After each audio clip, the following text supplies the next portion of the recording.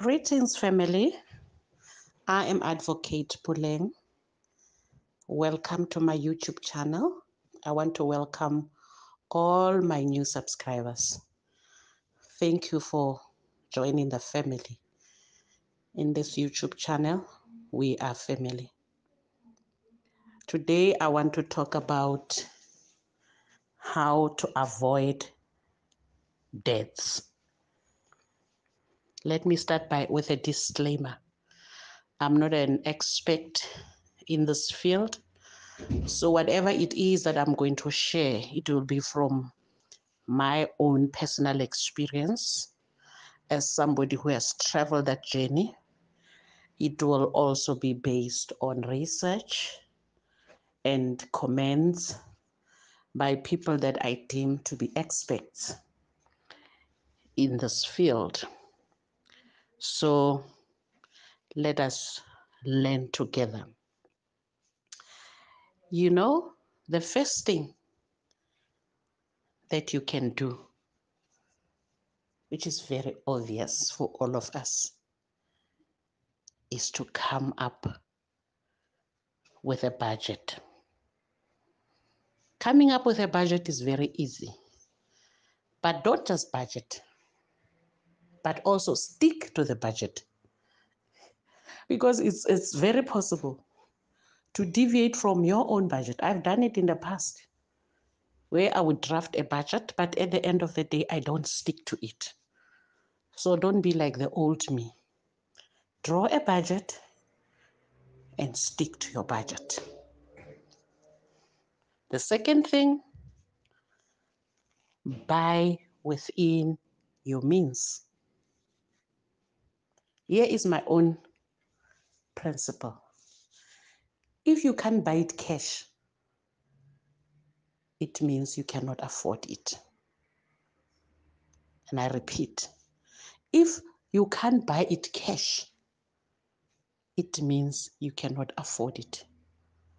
So if that is the case, what is it that you should do? It means that you should wait for a time where you can afford it. You know, there was a time in my life where I needed a comfortable piece of furniture. It was sofas, in fact. What I did was I sticked with whatever I had at that time, no matter how old it was, until such time I was able to amass money to buy those sofas cash. You know, in South Africa, I don't know about other countries, there's something that we call HP, hire purchase. It means that this is something that you can buy and pay by way of installment. Sometimes you can pay a deposit. Sometimes you don't even pay a deposit. Then they give you an opportunity or a chance to pay it in a space of 24 months, 12 months, 36 months. And the longer the time, the more the interest rate that you'll pay. So the best thing is to stick it out with what you have until you are able to afford it and pay it cash or buy it cash. The other point, beware plastic money. I know that these days we all as societies moving away from paying with cash. We are becoming now a cashless society. There's recently something that has been introduced in South Africa. I know that in Kenya they call it M-Pesa. South Africa, they're introducing something like that. But except for that, we're also having different kinds of debit cards, credit cards, cards that we pay with. You know that card, that debit card, once you begin to swipe and swipe and swipe, it's so easy to swipe. But that swiping of a card can land you in trouble because you may be swiping and thinking that you still have money when you don't have, because as you were swiping, you were not counting. You were not calculating, you were just swiping. It was so nice to swipe. So that is why I'm saying avoid plastic money. And this takes me to my next point, credit cards. Avoid credit cards. I was told before that, no, you have to have at least one debt that can prove that you are a responsible person and that will lift up your credit record. Look, I've been in instances so many times in my life where I had to buy a house, more than 3-4 times where I bought a house which was bonded, but I'd never had a credit card. I never had other cards like for clothes or whatever. I mean, clothes is something that you can buy cash. And if you don't have cash to buy it, it means that you cannot afford it. So you don't have to buy that dress. You don't have to buy that pair of shoes. Because you know what? Some of us, especially women, I'm sorry for stereotyping, we just continue to buy all these dresses, all these shoes, and we've got so many in our cupboards. So much so every day you have to iron because your cupboard is too full and your clothes are becoming crispy. There are dresses that you haven't even worn for 5 years, but you're not even thinking of, okay, if I haven't worn it for 5 years, it means that I don't need it. I once heard somebody saying that. If you haven't worn it for 5 years, it's a sign that you don't need it. How about giving it to somebody else? Instead of you just piling, even the wardrobe is so full. I was once shocked. I saw one woman in America. She rented a flat where she stays with her son. And next door, she rented another flat, not bought, rented another flat just for her clothes and for her jewelry. Maybe I'm too strict, but what kind of a life is that? Where you don't afford to buy a house, but you can rent 2 spaces, and the other space is for your clothes and for your jewelry and for your shoes. Huh. I'm not saying people shouldn't enjoy their money. If it's the life that we can afford, maybe. But to be honest, I was taken aback. In my view, there are some debts which are unavoidable. 2 main debts that are unavoidable. It's buying a car, it's buying a house. In South Africa, it's a mortgage bond. I'm sure in other countries as well, mortgage bond. You engage in what is called a mortgage bond. But even then, if you have to engage yourself with those 2 debts, let it be within your means. You know what? Somebody once taught me when I was growing up that you can never stay in a house. Actually, you can never drive a car which is more expensive than your house. In other words, if your house is worth 1 million, your car can be 1.5 million. Your car must at least be 500,000. Those are just examples. You know why? Because a house is an investment. A house is an investment. The value of a house goes up every day, but the value of your car goes down every day. Just when you put a key in that car and leave that garage, the value of that car has gone down already. So which one would you want to spend more on? Obviously, it's your house. Because your house, you will sell it maybe even a double price in future. Whereas your car, it will never ever, the value will never ever go up. It can only come down. Now, here is my other famous one, which will be the last one. Don't rob Peter to pay Paul. I just hope that's how they say it. Because some other people, when they are in debts, they go and borrow from somebody else to pay the other person that they owe. Avoid that temptation. Live within your means. Don't compete with the Joneses. Don't compete with your neighbors. Now, if you happen to be lucky enough and you are not in debt, please use some of these principles that I have mentioned. Stay away from debts.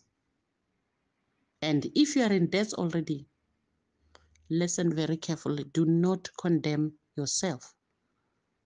Don't feel condemned. Just come with a plan, what I call an exit plan, of how am I going to come out of this messy situation. Make goals for yourself as to by when you will be out of those debts. I know that sometimes it's not as easy as I'm saying it, but come with an exit plan. Come with a strategy as to how you're going to come out of it. If, say, for example, you have debts with 20,000, because by the way, you have to start by sitting down and calculating all your debts, all these monthly payments that you have to make, to such an extent that you're not even looking forward to month end. There are so many people who are not looking forward to month end, because by month end already, you know that all this money, they are going somewhere. You cannot even enjoy your own salary. It's a situation of from hand to mouth. And most of the time is because of debts. So the most important thing is that you have to begin to tell yourself from now onwards, I'm going to come with an exit plan. I'm going to come up with a goal as to how I'm going to get out of the situation. Sit down and calculate all your debts. In the example that I mentioned earlier on, maybe your debts are worth 20,000. And by when do you want to be out of those debts? Come with a timeline and come with a realistic amount and a measurable amount. How much can you afford to pay? If it's 20,000, and then you decide I'm going to pay 2,000 every month, if that is realistic for you, and obviously it's measurable, and it's specific time, and it's specific, and it's realistic. That's how you set your goals. We talked about it before. You can go to one of my videos that talks about setting realistic goals, setting goals and how you go about it. So this is one of the goals that you'll be setting for yourself, that by December, I'll be out of that. And it must be measurable, it must be specific, it must be realistic, because it's obviously time bound. So you tell yourself, I'll be paying 2,000 every month. And obviously you'll become successful once you have a plan and you've put it down in writing. Because you must remember, the Bible says if you have a vision, put it down in writing. Put it down in writing. Put it somewhere, maybe in your diary or in your journal. Put it down. If you are a Christian, you pray about it. Ask God for help. Ask God for help. You know, I once had a plan like that. And by the time that time arrives, if that is correct English, I was out. I was out of it. You know, if you believe in the supernatural, supernaturally, one of it had to be cancelled. I was excused, and I was able to meet that deadline, the specified time that I had stated for myself. So come out of a debt, because you know what the Bible says. I'm going to read few scriptures that talks to this issue. The first scripture is in Proverbs 22, verse 7. Here the Bible says, the rich rules the poor. The rich rules the poor. And the borrower is a servant of the lender. So if you have borrowed money, you must know that you are a servant to the one who has borrowed you. We all know that how slavery happened. People were sold. They were taken from the continent of Africa to other nations as slaves. They were sold. Now, these days, the way the system is, You volunteer your slavery by borrowing. So from now onwards, when you are about to borrow, you must just know that you are enslaving yourself. You are automatically surrendering yourself as a servant to the lender. And you don't want to be a slave, especially in this time. The second scripture is in Romans 13, verse 8. It says, owe no man anything. Owe no man anything. Owe no man anything but to love one another. For who that loves has fulfilled the law. So according to scripture, we are not supposed to owe no man anything. You know, I've realized that every time when God says, don't do this, it is always to our own advantage. Owe no man anything but to love them.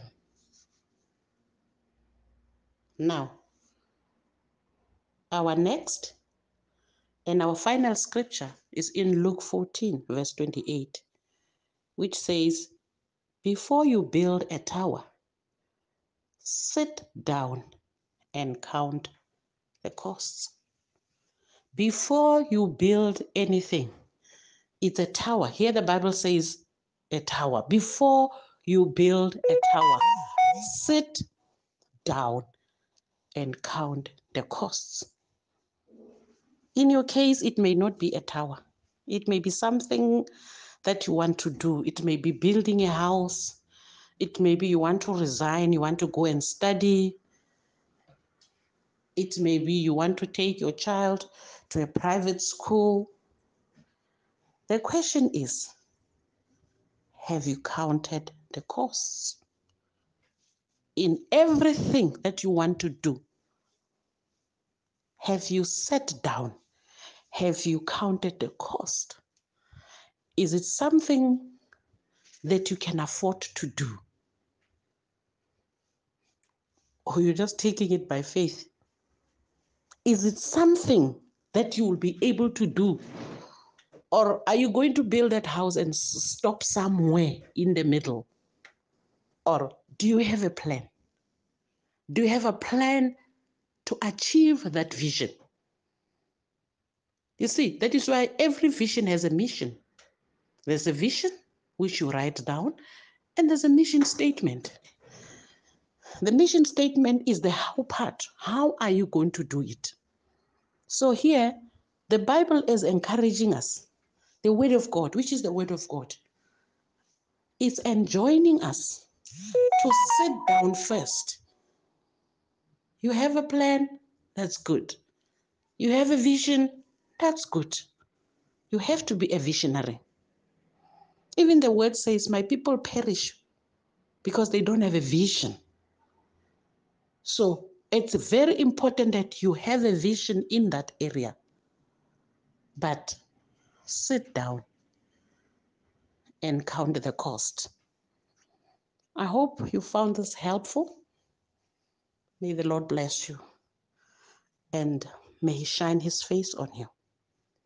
Please, if you haven't subscribed, do consider to subscribe. Thank you. I will see you in the next one. Bye for now.